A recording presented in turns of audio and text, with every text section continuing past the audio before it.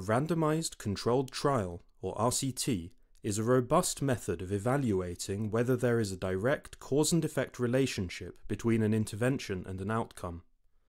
There are many different RCT designs, but they all have one key feature: random assignment. In simple RCTs, participants are randomly assigned to an intervention group or to a control group. The intervention group is offered the intervention. The control group is usually not. Comparing outcomes between these groups reveals the intervention's impact. Random assignment ensures that participant characteristics are evenly balanced between the intervention and control groups. This minimizes the chance that differences between groups have influenced the outcome and isolates the impact of the intervention. There are many different designs of RCT, each with its own strengths, and different ones will be relevant to your context. In the simplest RCTs, a single intervention group is compared to a single control group that does not receive the intervention. In factorial RCTs, there is one control group, but several intervention groups, each receiving a combination of two or more interventions. Here's an example of an RCT testing the impact of information provision around financial support and the mode of that provision on an academic attainment outcome. Group 1 receives an email prompt about available financial support.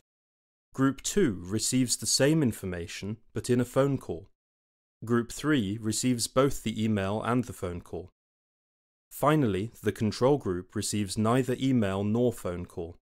In factorial RCTs, all intervention groups' outcomes are compared to the control group outcomes, and also to each other. Another type of RCT is where instead of individual participants, it is groups of participants that are randomized to intervention and control groups. This is called a cluster RCT. In education, the most common cluster RCT design is where entire schools are randomly assigned to intervention and control groups. Control group schools often carry on with their normal activity in what's called a business-as-usual control. Cluster RCTs are very useful when we are concerned that the control group inadvertently or deliberately engage with the intervention when they're not meant to, in something called contamination. Cluster RCTs are also useful when we are concerned that the control group may be indirectly affected by the intervention group in what's called a spillover effect, which keeping groups clearly separated prevents. Another type of RCT, called a crossover design, addresses an ethical concern that it is unfair for control groups to not have access to the intervention being evaluated.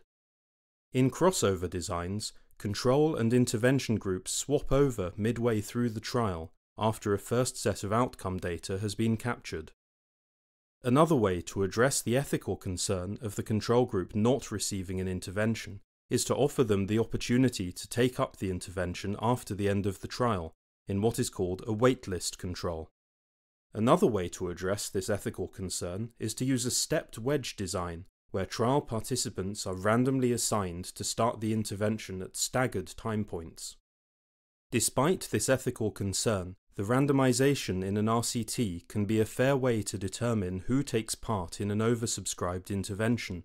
Any individuals who would not have been able to participate anyway can be recruited as a control group. These types of designs also address another common concern in RCTs: attrition. This is when participants drop out of the trial, posing challenges to its integrity. Making the offer to the control group attractive is one way to minimize attrition, with these types of RCT designs doing just that. These different RCT designs address the most common challenges: attrition, contamination, spillover, and ethical concerns. Combining these designs is also possible to generate a robust and fair evaluation design.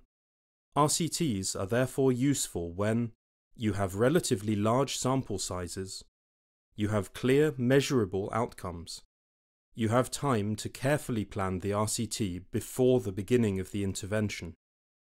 If you want to find out more about RCT designs and other evaluation methods, visit TESO's website.